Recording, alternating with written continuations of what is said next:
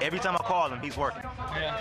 Every time I call Diamond D, he's in the lab. So it's like, it's nothing for me to do but do the same thing. So who you just heard was Jay Dilla. And if you don't know who Jay Dilla is, do you not know anything about music? He worked with artists like Tribe Called Quest, Erykah Badu, and he created a bunch of his own really dope albums as well. So one thing I want to share that I learned from Jay Dilla is how he went about humanizing his drums. So typically, when you're making a beat, your drums are probably going to be perfectly on time and quantized like this right here.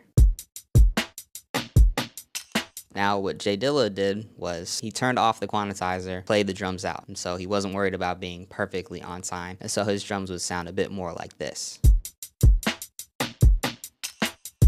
Now, if you pair it with a loop, it's going to sound a bit more authentic and more like it belongs than if you just use perfectly quantized drums.